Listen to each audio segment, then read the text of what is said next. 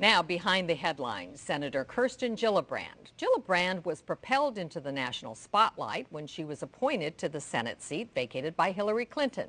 Over the last 2 years, she has spoken out on hot-button issues such as repealing Don't Ask, Don't Tell, the Affordable Care Act, and the war in Afghanistan. Now the senator from New York is using her political clout to launch a new campaign she calls Off the Sidelines to get more women involved in politics. Decisions are being made every day here in Washington that affect every aspect of women's lives, whether it's Social Security or Medicare or health care or national security. These are issues that women care deeply about. And so I'm hoping through this advocacy to get more women involved, to get more women voting, more women running for office, more women advocating for the issues that they care about, because the simple fact is when women are part of decision making, the decisions that are made are better decisions. What are some of the activities that go along with Off the Sidelines? Well, what we want to do is get more women engaged. And so different women will be engaged on different issues. We want some women to run for office if they want to. You know, if they care about education, run for local school board, or if you care about national education policies, run for Congress. So we link to a number of organizations that do trainings. We want women to vote. So if women aren't voting, it links to how you register to vote in your area. If they want to get involved in my campaign, it links to my campaign. So there's all these ways and tools to get women engaged on whatever issue they care about. I also hope that women will begin to talk about the issues more. All issues being women's issues and the importance. So on the website now we have a number of people telling their stories on video, saying why they got off the sidelines, what was important to them, why they entered public service, why they ran for office. I find that the more people who tell their story, because a story could inspire all different people for different reasons. You see yourself in different stories. What made you decide to take this on and sort of run with it? This year was the first year in 30 years that the percentage of women represented in Congress went down. So we're going in the wrong direction. And so I feel that's why this call to action is so important. It's really just about an awareness campaign.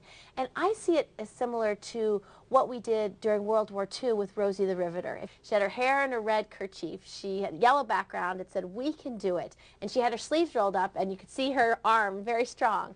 And what that was an invitation to American women to enter the workforce. And women responded overwhelmingly. 2 million women enter the workforce. So I want Rosie the Riveter for our generation to say, we need you because your ideas, because of your experience, because of the way you problem solve. Is it a bipartisan effort? Well, right now, Off the Sidelines is part of my campaign. It's about who I am, what I care about, and something that I think is really important to this country long term. But what our efforts do is hopefully we'll bring women to the table regardless of their political party. We want all women voting. We want all women running for office. We want women's views heard. What about the Old Boys Club and issues like fundraising? Are those things that hold women back? A lot of studies show that women like to be asked to run, that it really makes a difference if they're asked, whereas I don't think men wait to be asked. So a lot of the women's advocacy organizations that we link to on our website are doing that, actually addressing those issues. And really calling women to begin to run and telling them how important their views and voices are. So, you know, women are different than men, but I think we can understand it and begin to build on that. Tell us how you balance your work-family life. Well, I do what most parents do. You do your best, and most working moms, you know, you have to always make choices, and I get to typically decide my schedule. So I can not have early morning meetings so I can take my kids to school and make them breakfast and have that morning routine. And I can try to limit meetings between 5:30 and 7:30 so I can pick them up from school and make them their dinner and give them their baths, read them their books, and put them to bed. And if I have to go back for a vote, I'll do that. If I have to take later evening meetings after they're in bed, I'll do that. But I feel very lucky because, you know, the woman who's cleaning offices late at night doesn't get to choose her hours. The woman who's in an emergency room working double shift doesn't get to choose her hours. But I have two beautiful sons, Henry, who's 3, and Theodore, who's 7. And I think like every family in America feels, it's the greatest life's blessings to have children. And it not only, I think, makes me a better legislator, but a better person. Sam Bennett, I don't think this was a hard sell for you. You actually head up an organization that tries to get more women involved. Tell me, is this really going to be the year of the woman? We hear that, it seems like every 2 years. It absolutely is not. In fact, we just experienced, as Kirsten Gillibrand pointed out, the first backslide in the number of women in elected office in 30 years. More distressingly, the farm team for Congress, which are the state legislatures across the country, had sweeping declines in the 2010 election cycle. So 2012, I would hope that more women are running, but in truth they're not. Why aren't they running, I think, is the compelling question here. I'm going to ask Angela, because Angela, you like I have run for office, and you have too, Sam. So you've got at least 3 women here who've thrown their hats in the ring. Why is it that women are so reluctant to actually get there in the ring and fight it out? I think that the senator said it best, that women wait to be asked or want to ask. But when I decided to run, I went to our party, the Republican Party, and they told me that it wasn't my time yet. Wow. It's such a good old boys game, whether you're Democrat or Republican, where you throw in your favors, they like you, then they'll support you. So with some of our people in the party, I said, look, I'm not here to ask for your permission. I'm giving you respect, telling you this is what I'm going to do.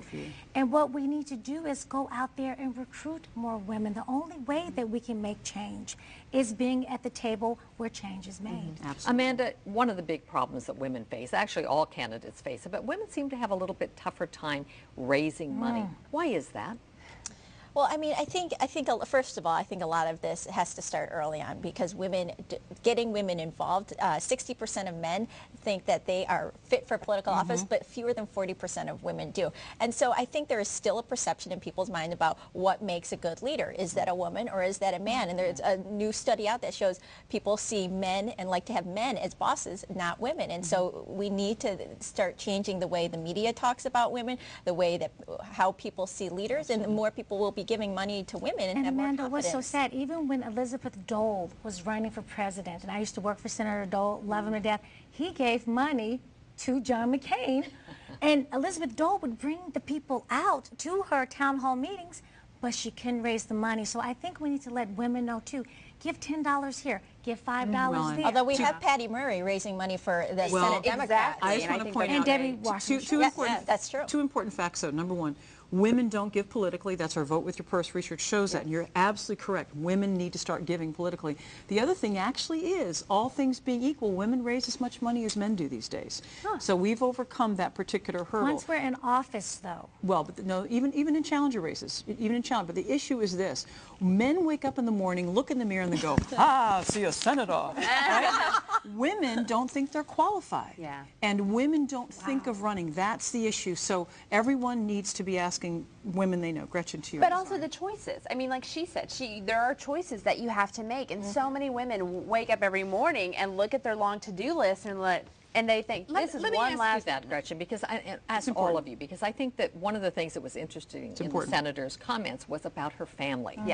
Trying to balance family. There aren't a whole lot of men who run for office who have to think about whether or not they're going to have time to give the baby a bath that evening or pick the kids up from school. Is this a problem, Gretchen? It is a problem, and it's not only a problem in that, but just being educated on what's happening in politics. I had a conversation with, some 30-year-old women last year who are all, had their babies and their families, and I'm not, I am single.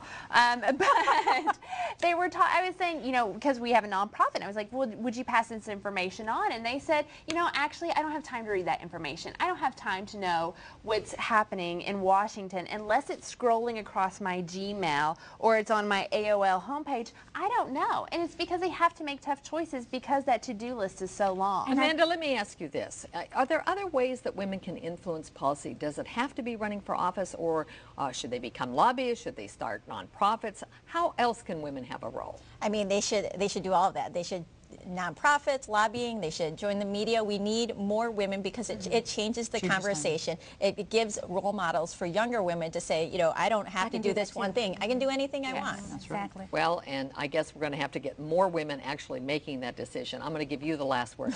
I think when someone decides to run for office, they have to have a partner in their husband. It has to be a joint decision. And men don't ask for permission, but women have to. That's right. Well, and if women care about having influence, giving money politically is the best way to do it. We'll leave it there. That's it for To the Contrary.